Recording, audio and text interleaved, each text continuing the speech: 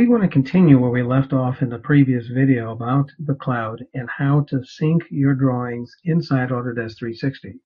We opened up the options box, and this box was opened by clicking on the online options icon right in here. And notice it gives us this box. Of course, we can open up this options box from multiple locations. This isn't the only thing. But now we want to turn our attention to syncing my settings with the cloud. So notice this option is turned on and it says keep all of my settings synced. And notice from here I can choose which settings are synced by clicking this bar right in here, this button. Here I can choose if I want specific options or files to be in sync and saved. Now what's the purpose for this?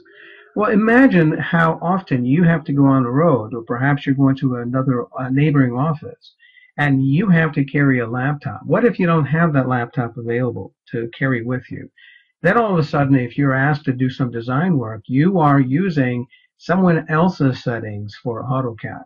Well, no more, because now with 2014, we can actually sync your settings in the cloud and then tell AutoCAD when do you want to use the local settings versus the settings that you have online inside the cloud. And the beauty with Autodesk 360 is that you can always choose to work locally or to work with those settings available on the cloud. It really is going to be up to you.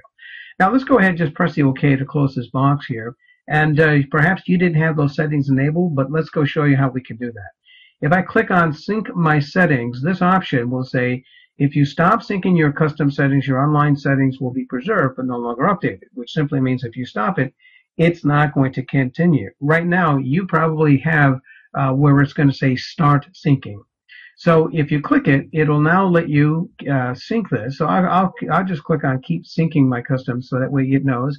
And notice that I can always choose to either use my local settings or use the settings that are available that are online. And then it says your local settings will be discarded. So in other words, it's going to make sure it's going to maintain the most current version of the settings online or locally here. So I'm going to click on right now, just use my local settings for right now. Now, AutoCAD has been loaded. It's used my local settings.